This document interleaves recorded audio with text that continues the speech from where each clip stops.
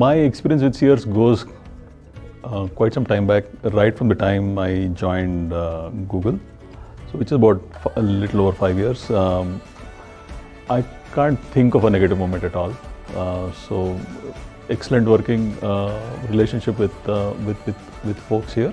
I think we've had some great wins, plus a lot of fun working together, getting those wins.